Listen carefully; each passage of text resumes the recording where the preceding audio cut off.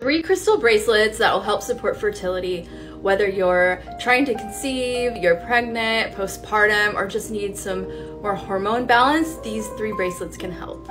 I'm Danielle, founder of the Crystal Elephant, an online shop that sells crystal jewelry for stress relief, protection, fertility, good vibes, and more. Number 1 is Moonstone. Moonstone has feminine energy. It is the energy of our moon cycles. It'll help stabilize your hormones, and on top of that, it'll help you just feel more calm and even keeled. Next is rhodonite. Rhodonite reminds you to be kind to yourself when you're trying to conceive or during pregnancy.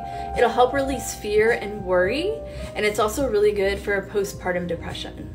Next is rose quartz. Rose quartz will remind you to love and support yourself when you're just having a bad day, an off day. When you're moody, when you're having cramps, when you're pregnant and just feeling like crap, rose quartz is there to nurture, love, and heal you.